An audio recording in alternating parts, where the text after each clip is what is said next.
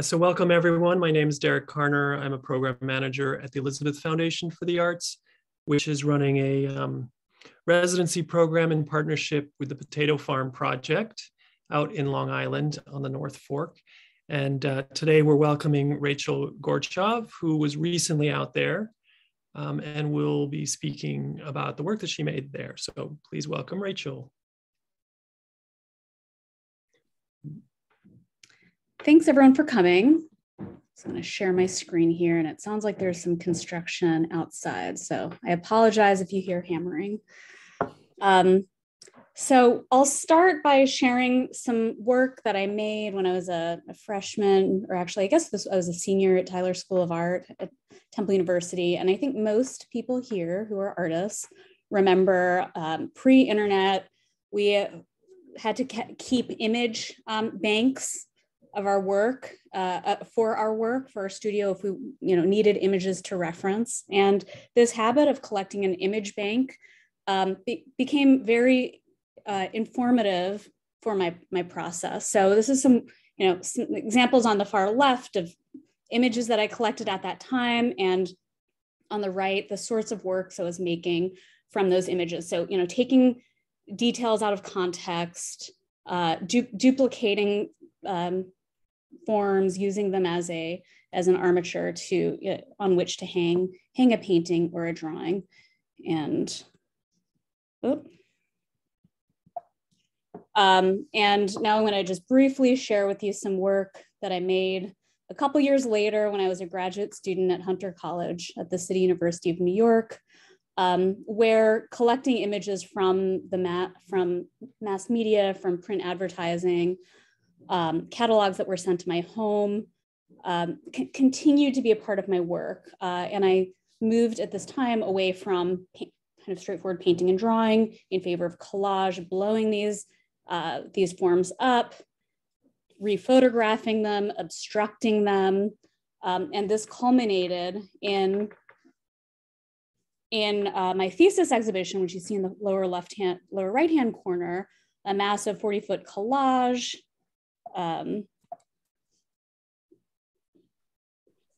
This is a detail of clothing, beds, homes, assortment of products from these ads and catalogs that would, which at the time were so prevalent. I realize now that we so hardly get these sorts of clothing catalogs in the mail anymore. So now jumping ahead, I want to get to the work that I was making most recently. But jumping ahead to a couple of years after graduate school, this would have been in about 2006. I graduated from Tyler School of Art in 1997. Started in 97, graduated in 2001, graduated from graduate school in 2006. This would have been in about 2008. I returned to painting. After a while of not painting on a rectangular flat canvas felt just very fraught to me. Felt very, very much engaged in a history of painting that I really didn't want to engage in at that time. So I began making these small sort of plaque-like forms with holes burrowed in them and protrusions, on which I would paint miniature things that I would see in the backgrounds of these kind of catalogs and magazines that I was collecting. And my source material became a little cheaper, a little bit more niche. I was looking a lot of sort of municipal, say picnic bench and bus shelter catalogs, images that had a lot of, that weren't staged so much. You would see sort of random people in the background. And these spaces sort of existed at some place in time. And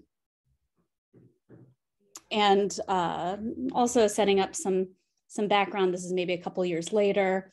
I found that after a trip to the Philadelphia Museum of Art one day, looking at decorative and commemorative china, I found that the way image and landscape were framed in these on these plates were very similar to how I was framing these little vignettes in my paintings, and thought I'd sort of explore this a bit further by making my own plates. At this time, I was also teaching a landscape painting class at Tyler School of Art. I was living in South Philadelphia for a year where there were an abundance of very ordinary apartment complexes with these grand names, like the one we see here called Park Chase. So I was thinking about all of this while making my plates. I was, again, teaching this landscape painting class, thinking a lot about the traditions of depictions of the landscape, thinking about the panorama, Hudson River School painters, these traditions in the context of Western expansionism and Manifest Destiny. At this time, I was also traveling a lot between Philadelphia and New York to teach, where I was living and working in both places. Also, I was traveling by bus kind of to Virginia a lot at that time, and spending a lot of time looking out the window, noticing these sorts of non-spaces that I saw along the sides of the highway where many people really spent their days, but I was just sort of passing through. So I would reproduce my trips on Google Maps. I feel like Google Street View was relatively new at this time. This was probably about 2012, 2013. My forms became much more dimensional, and I was thinking about how these forms could be a panorama of sorts. So a panorama is a painting, a large painting in the round, which you would enter through a secret door or through the middle of the painting.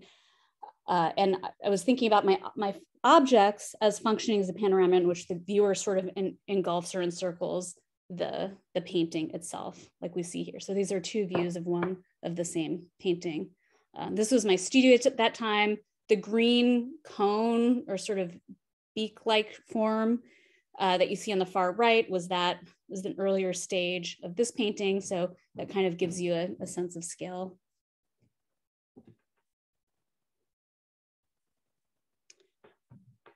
Those of you in the Lehigh Valley might recognize this architecture. This is Martin Towers, the former Bethlehem Steel headquarters. And I think this is the beginning of a long and slow trajectory towards the work becoming a bit more, I suppose, autobiographical and self, looking within oneself to mine for source material and subject. So I went to high school in the Lehigh Valley, Pennsylvania, which is where I currently work. And at this time, this building, which is now torn down, was long abandoned. And again, thinking about just the work I was doing with landscape painting, thinking about theories of the picturesque, which, you know, all of these 19th and 18th century landscape traditions, you know, I don't know if they totally stand up over time, but, you know, as I was kind of intrigued by this notion of a romanticization of derelict architecture and land that, you know, where the nature is sort of taking over. And, you know, Martin Towers in Bethlehem was kind of a perfect example of that. It appealed to me that I had a personal relationship with this space.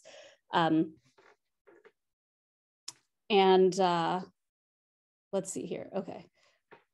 So, and also it made sense to me that rather than just looking at Google Maps screenshots, it was important to visit these spaces, because I had this sort of middle of the road, from the middle of the road at a certain sort of distance relationship to my subjects. And it made sense to me to get a little bit closer. So this time visiting Martin Towers in Bethlehem led to paintings such as this. And also led a little bit later to working in the landscape, which I'll get to shortly.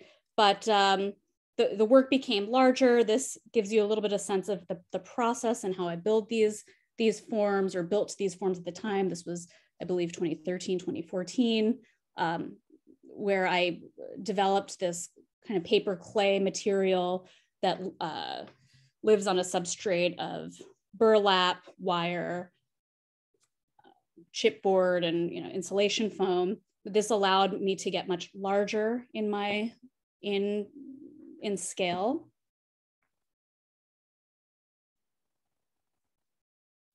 It's an installation of an exhibition I had at the time in 2014. It gives you a sense of scale. Some of these works you'd seen previously. And so many of these works drew on Martin Towers in Bethlehem, Pennsylvania. And my Google Maps, armchair traveling. And this very directly led to a residency that I did shortly after in Los Angeles, in which I spent most of my time. It was called oh my gosh, I am forgetting the name of this residency. East Side International in Los Angeles, where I exclusively spent my time in Los Angeles, driving in and around the greater Los Angeles landscape, making drawings, holding a black convex mirror, which is called a Claude glass. It was something that travelers relied on in the 18th and 19th centuries, pre-photography, to observe the world around them. It made whatever they were looking at feel more sort of painterly. Because of the convex nature of the Claude glass, it had this sort of fisheye distortion to the images. So I'd make drawings of the sort of non-spaces around the Los Angeles landscape, factories, parks, nondescript housing subdivisions. And I came home armed with several sketchbooks full of drawings, making paintings that were sort of the inverse of a Claude glass, concave paintings. And you see, for instance, here down on the bottom, this is a form that I have stuck with for quite some time.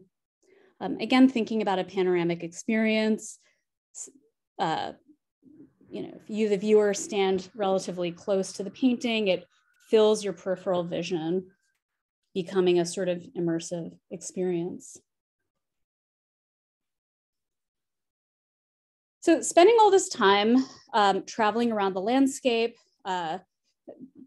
whether it be locally at Martin Towers or in Los Angeles, or visiting family in the Southwest, or visiting places such as Longwood Gardens in the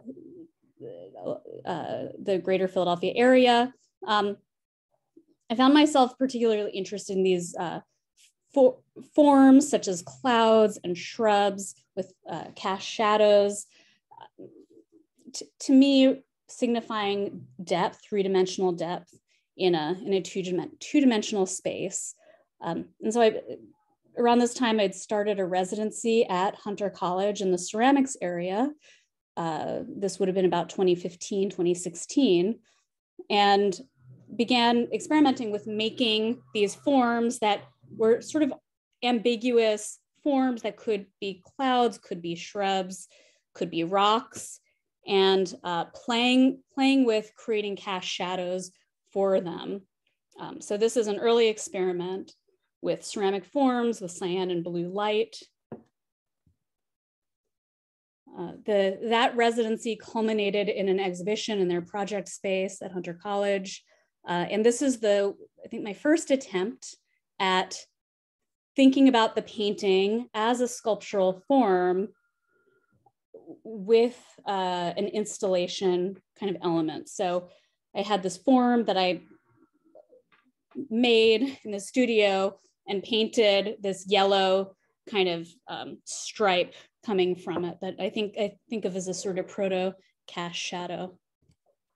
But that very directly led to this work where, after leaving the Hunter College ceramics area, I continued working with my paper, clay, and burlap and wire materials to build the armature for my paintings, making these forms that could be rocks, could be shrubs, and making paintings along with them that were the cast shadow. And making this work became very important for the ambiguity of what the form was and what the shape of the cast shadow was. You know, some people saw them as tears in space, some saw them as cast shadows, some saw them as sort of reflecting pools.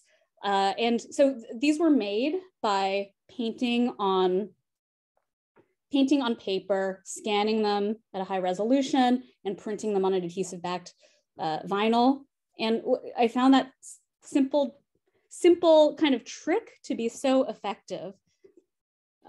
So this gives you a sense of scale. This was a 2-person exhibition I had with artist John Cowan at Simulvac Projects in Greenpoint. This would have been 2016 or 2017.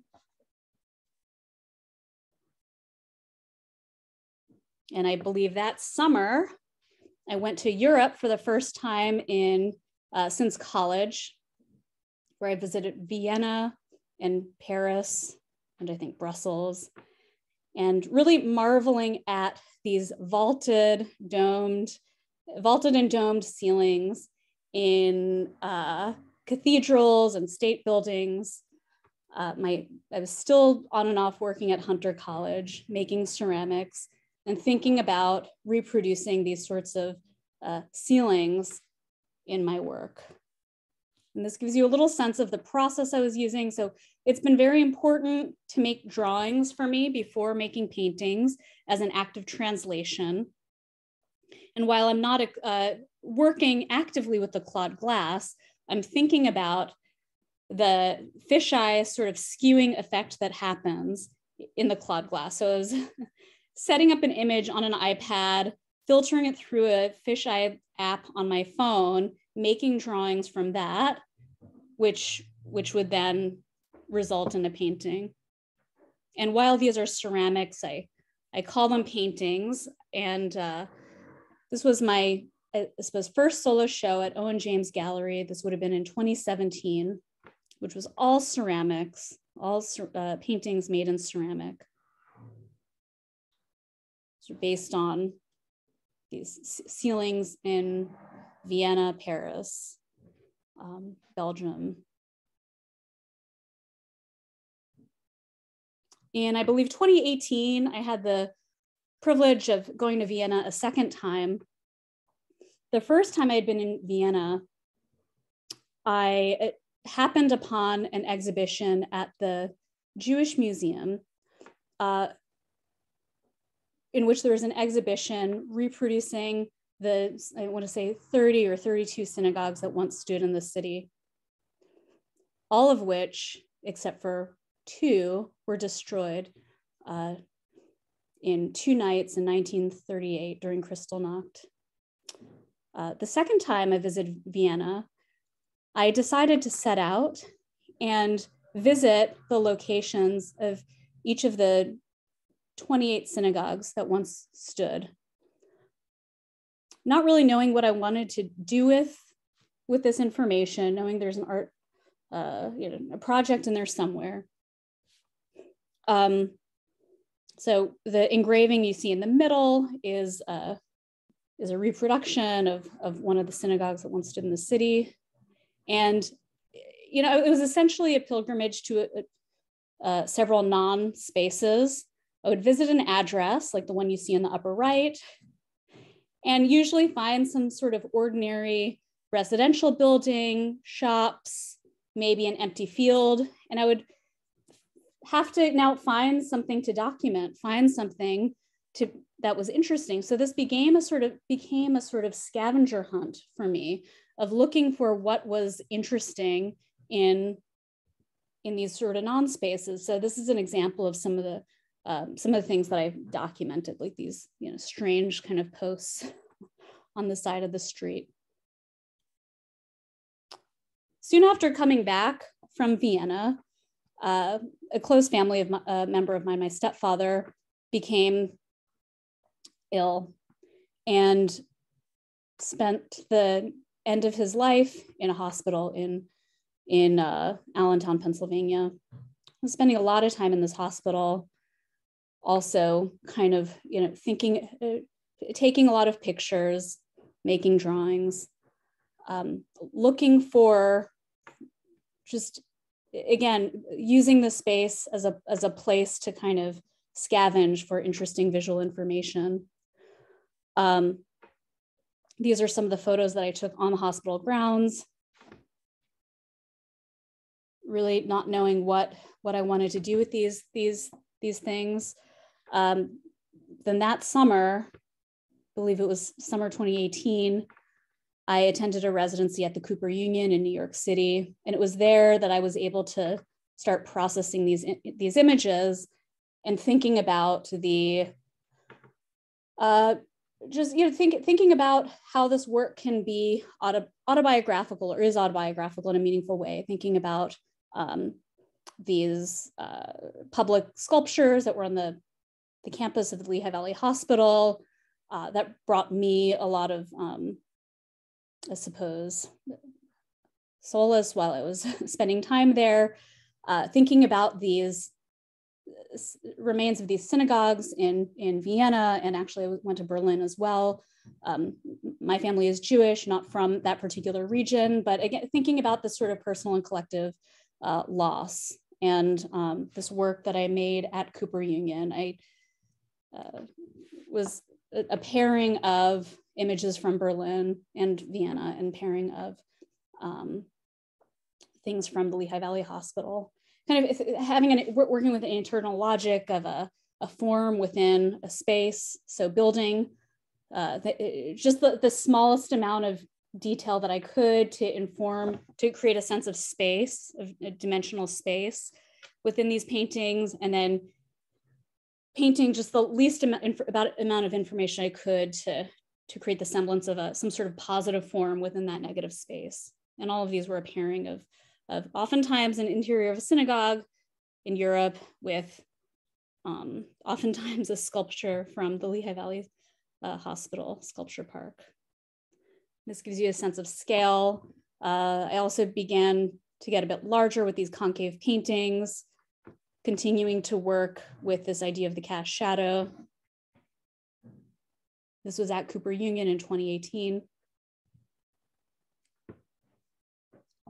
Then in 2019, I got a full-time teaching job in the Lehigh Valley in Pennsylvania, in Bethlehem, at Northampton Community College, which that first semester really consumed my my life at the time. Then that summer, 2019, I was armed with images of my students' work, continuing to take photos of just things wherever I went. So on the lower left, you see an installation at the Isamu Noguchi Museum in Queens, New York. And on the upper right, a cardboard chair that some students had made, drawings that I make translating the two and combining them into this painting. Another sort of student work on the lower right. I think being a teacher has been so informative to my work. I often think of myself as making work kind of through the students, just in this creative energy that I spend conceiving of projects, giving them feedback on their work. So, I think it only makes sense that their work then reciprocally enters my work. So these are some studio shots from that time. This was, I believe, summer 2019. I've built this large mold that allows me to make these larger paintings.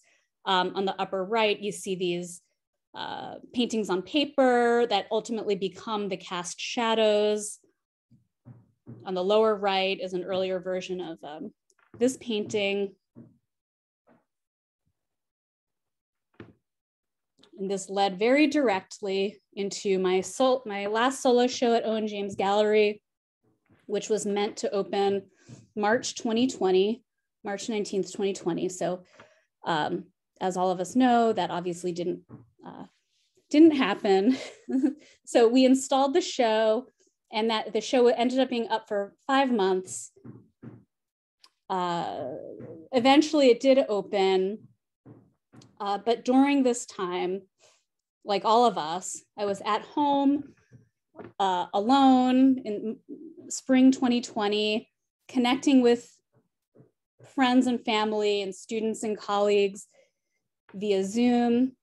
At this point, I'd been relying so heavily on my sort of daily interactions with spaces and architecture and people to provide me with studio fodder. And at this point, really the only new visual information was faces on a screen. So I started, I don't know, April, May 2020, making drawings of screenshots from Zoom. So these are just examples of 2 of them on the upper portion of the slide. I also began transcribing my dreams, making drawings from these dream transcriptions. So I'm going to just touch briefly on this slide. I'll say that, you know, at this point in the early stages of the pandemic, my work really has taken a shift to looking at to being, I think, very outwardly, internally focused, very autobiographical. I'm jumping ahead now to summer 2021, where I did a residency at Yaddo in Saratoga Springs, New York, whereas continuing to work with these idea of portraiture of friends and loved ones, both living and deceased, whereas making large-scale charcoal drawings and paintings, where I'm continuing to think about what's the least amount of information I can give my viewer for them to understand that this is someone. I often, for years now, I often think of my work as being this kind of hook on which you can hang your eyes while your thoughts can kind of go elsewhere, a sort of visual hook. So this is a painting of my stepfather that I'd made last summer at Yaddo. So, you know, if I give my viewer just kind of enough, but not quite enough information, then that's sort of this puzzle for the mind to solve. So now jumping forward to my time at the Potato Farm EFA North Fork Residency to March 2022. I'm continuing to work with these paintings of friends and loved ones. While at Yaddo, or shortly after, I conducted a series of Zoom conversations with colleagues I had met there, with the understanding that I was going to then eventually make paintings from these screenshots. So during my time at the Potato Farm project, I sat down and made these paintings of friends and colleagues I had met at Yaddo. So that's what the 2 are down at the bottom. I'll come back to the ink drawing shortly. This is a better view of one of them. I'll just go through a few of them. So this is work made while at the Potato Farm. And, you know, while I'm doing this, I've continued with ink drawings, portrait ink drawings I had begun experimenting with at Yaddo. These are very new. This is a studio shot from my studio from very recently, post Potato Farm, actually looking at the faces that appear in my social media feeds. So this is brand new. Thank you for looking at this new work, sharing it with me, and that concludes my presentation. I look forward to hearing your questions and comments. Thank you so much, Rachel. Yes, please ask any questions. If you're uncomfortable asking a question, you can put it in the chat and I will read it out.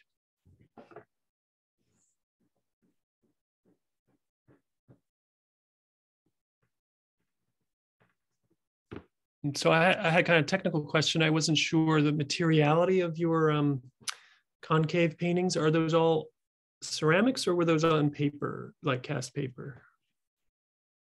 I'll share my screen again. So yeah, that's a great question. So they're both. So some of the smaller works, oh yeah, that's a good question actually, especially in this last show at Owen James Gallery, it's both. So the smaller pieces, like you see over here on the left, it's ceramic with, and it's an acrylic painting on ceramic with the vinyl cast shadow. And then these larger forms, like you see my process here is actually a wire mesh. I use what's called hardware cloth. Sometimes I use, I found that I don't actually need to use burlap so much, but sometimes, especially in the closed forms, I'm also using burlap, and it's this paper clay that I began using way back in, I guess this would have been 2012. This is not from 2012, but that's when I began using it. So it's a mixture of paper pulp, archival paper pulp, linseed oil, trying to remember, methyl cellulose, which I blend with a drill attachment that has kind of the consistency of wet tuna salad. And I spread it on my form as if I'm icing a cake, and it becomes quite hard. And that allows me to get larger, because obviously I couldn't get this large with ceramic, or not easily at least.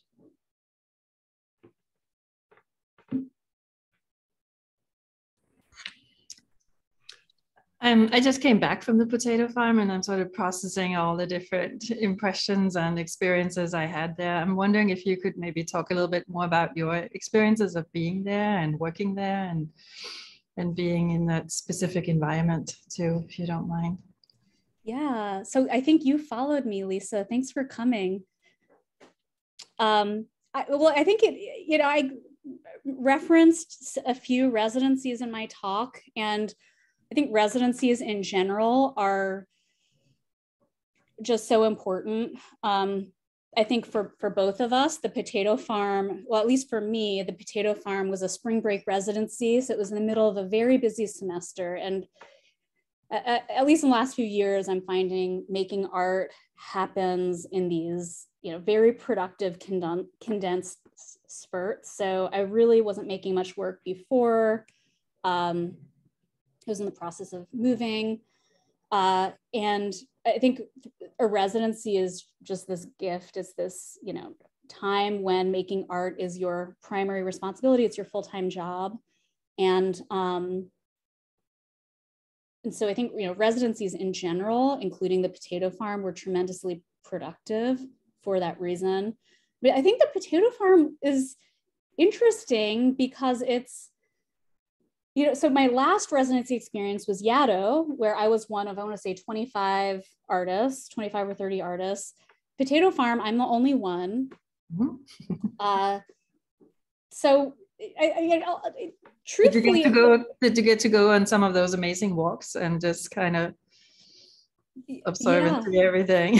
Yeah, I don't know about you, but I went on lots of beach walks. I mean, the weather was maybe starting to warm up a little bit for you, but we had a couple of sleet storms. So, forget about, swimming or putting your feet in the water. But yeah, those beautiful rocky beaches on the north side, and it was absolutely beautiful. I will say, I think in some ways it was, I told Drew Van Vaidehi, who run the residency, that it felt a little bit like the early stages in the pandemic in some ways. It was just so much internal kind of thinking and processing, and I was finding myself going out to dinner most nights just to and sitting at the bar and trying to make conversation. But it was really special. Just really a gorgeous environment, and this dedicated time to make art is just such a gift.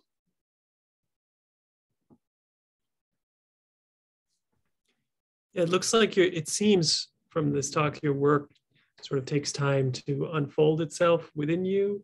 So perhaps we'll see something further down the road that the residency instigated? Yeah, I was so worried. I packed so many slides in. I didn't want to go over, so I kind of rushed through a few things. But I mentioned very briefly these dream transcript drawings I was making and hope to continue making. And I think that's one area that the potato farm helped kind of sow a seed for whatever might happen next in that project. So during lockdown, I began recording dreams first thing when I woke up in the morning. And that's something I've continued to do for these last 2 years on and off. So something I did at the potato farm was I caught up on transcribing these recordings, which, was very illuminating. So that's not work I can really share with you right now, because it's just in kind of the idea generation sort of sketching stage. But, it's certainly very illuminating listening to these recordings from mid 2020 till relatively recently. I haven't totally caught up. And certainly I'm thinking about new ways of integrating, say, this ongoing photography that I've been doing, and these portraits, and then also these dreams. And, I think that's something that I think a residency does for many artists, is just provide that space to kind of think about what you're going to do next. Yeah, absolutely. I think that's that's going to happen. Kind of really interesting, I think, because and I enjoyed seeing how you were photographing using those skewed perspectives and whatnot. Now I'm thinking that the space in dreams is also skewed, right, and kind of twisted and whatnot. Maybe somehow those will come together. That could be really interesting. I think those ways of thinking. But so. And how was it for you? How was the potato farm for you? It was isolated, like you said, but with lots and lots of walks and recording and being and absorbing everything. So like I said, I feel like I'm processing a lot of it. It's sort of layered in there, and I'm thinking about it continuously. Yeah. So, yeah. But definitely, like you said, a huge gift. A huge what was that? A gift, yeah. A huge gift to get. Yeah. Time and space. And Rachel, have you ever considered working with collections in order to further your examination of imagery and histories? Because in some ways I see you happening upon imagery. Like, I just wonder if you would ever go and investigate an archive, let's say, like an archive of Jewish history, to see what images are there for you to pair with your experience. Yeah, that's a great question. I think I think that's something that I could absolutely be a next step. Around graduate school for years, I was kind of stalking the picture collection at the New York Public Library, and using that archive a lot. And that archive really made sense for the work I was making at the time. So for anyone who's unfamiliar with that archive, I'm not even sure if it still exists, but this department in the New York City Public Library was essentially just a massive picture collection, and they would buy books just to tear them apart and then catalog the images, and have magazine subscriptions just to tear them apart and catalog the images. And you could happen upon so many images that way. I do think that the happening upon, as I think that was the term you had used, is important to me. That sort of being faced with a situation that may or may not directly relate to my work, and then what do I find in it? And for that reason, an archive could make a lot of sense. Doesn't Philadelphia have an archive of textile patterns? I feel like you should go see that. I forget, it's at one institution. Yeah, that's I feel like you mentioned that, and that sounds familiar to me, but I can't think of where it is either. I think I used to follow them on Instagram, and you'd just be like, wow, look at all this. Just because some of your painting work, you didn't talk about the formalism, but right. You have these sort of brush strokes that are they're almost fabric-like textile pattern.